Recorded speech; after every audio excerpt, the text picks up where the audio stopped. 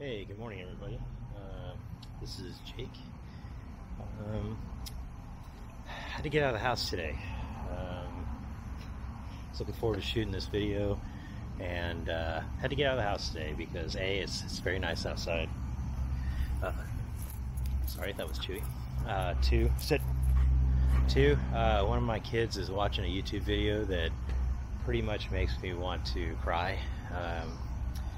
For the kids that are making YouTube videos where all you do is basically scream and stuff like that into the camera, save your money that you're making, because I'm not sure what that's equipping you to do for the rest of your life.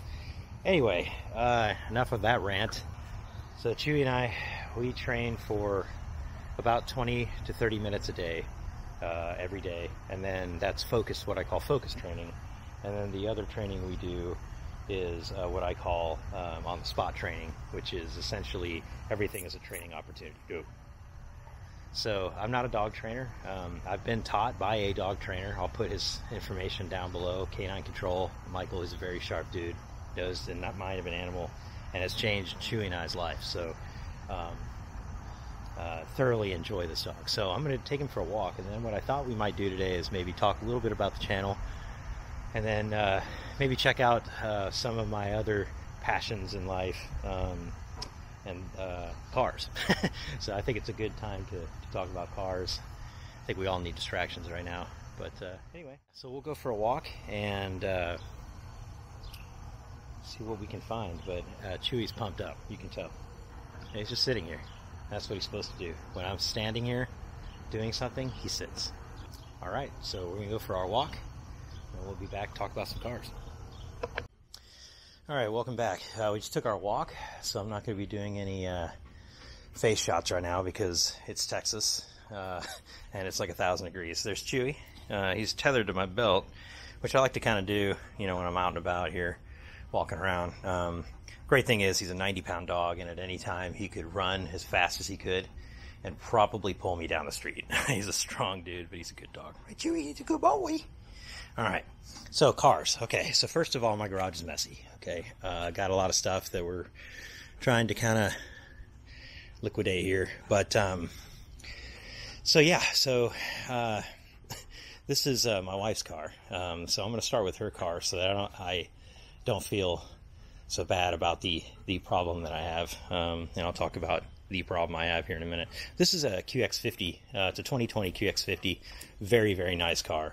We had two QX80s before it, and they were both great cars. This is an equally great car with even more technology in it. Let me open the door, hopefully. Yeah, you might not be able to see inside here, but suede throughout, leather throughout. The car drives itself. It's pretty amazing. No, Chewie. Chewie thinks we're going for a ride. That's pretty funny. Okay. Okay, this is my my stepson's car that I bought for him. It's a 2011 Acura TL. He has a different taste than I do, but we won't be spending a lot of time on it. I don't want to take away from his content that he may create one day. But that's his car. He's fallen in love with it. I'm not sure he loved it at the beginning, but he loves it now. Okay, this is my daily driver. It's a 2020 Infiniti Q60 Red Sport. So it's a twin turbo V6. Puts about 350, 370 horsepower to the ground stock. It's a very, very nice car. Just got it. If you didn't think that I had a car problem before, let me prove it to you. I bought both these cars on the same day. Okay, sit, Chewie. You're twirling me around here, buddy. Okay, next. I have a soft place in my heart for cars that either were neglected and are niche type cars, or problematic cars that have great engineering but just poor execution.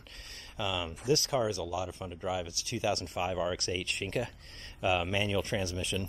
It's a rotary motor, which they don't do rotary motors anymore in these cars because they're so unreliable. This car is pretty unreliable when I got it. I've been doing some work on it. This is just one of my project cars that I do, but I love it. It's a stick shift. It revs up to, I think, what is it, red line's at 8,500 RPM. Fantastic car. It was a total mess when I got it. It looked like somebody had been living in it and never cleaned it. It's disgusting. Nope, sit. Neighbor had to do a little correction. It's a dog. Yeah, this is an RX8, 2005 RX8. I have a lot of fun with this car. Very frustrating, though. I cannot fix the AC, and in Texas, you have to have AC, or, well, at least when you're 43 years old and slightly overweight, well, very overweight, you need an air conditioner. Okay, so that's 2 cars. And so you can already kind of tell, like, oh my God, Jake, how many cars do you actually have? Oh, this is interesting. There's something leaking out of my garage. I can't wait for this reveal here. You're going to get this live streamed real time here. What in the world is that? I don't know yet. Okay. This is something that I saved for and worked for my entire life since I was a kid. I've wanted one of these cars since I saw the movie when I was, gosh, what was I? 12, maybe? I don't even think I was that old. I think it was, 1985, right? Back to the Future. I should know that, but I don't. I think I was 8. I want to say I was 8 or 9. And I saw this movie, and I fell in love with this car. So this is a 1981 DeLorean DMC 12. It is a labor of love. This car does not run on a regular basis without lots of TLC.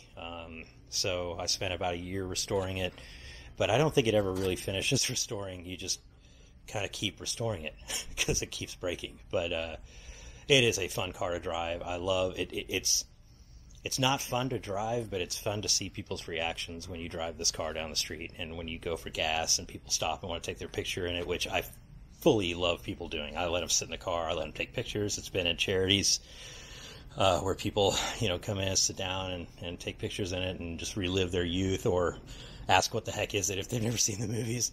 But the most iconic thing, and I don't think I would be doing it justice if I didn't do this. This is what made this car very iconic, which, not just the stainless steel body here, but the gull wing doors are what made this car famous. Well, plus the movie, that made a big difference too. But anyway, this is my favorite car that I have. There's 2 other cars that I have that are not on site. So I can't show those in this video, so there'll be a to be continued on that. One of them is at a shop that I co-rent, and then another one is warehouse or a storage unit that I keep. And I'll show you those at a later time. But anyway, this is kind of my armada. Like I said, I love cars. I've had a lot of different cars, but these by far are kind of my favorite ones. Okay, well that's it. I'm not going to close off with my face because I'm sweating. It's hot out here. Chewie, sit. Here's a good boy. I'll have a video of Chewie at some point. He's a great dog. Love this dog, but he's my buddy. Yeah, he likes on camera too. Looks. But anyway, we'll close this one out. Hope you're enjoying the video so far. I try to do some things fun, maybe some things educational, but I hopefully make some good content for you guys. And if it's educational, great. If it's entertainment, great. Just trying to do something positive, Anyway, have a good one. Talk to y'all later.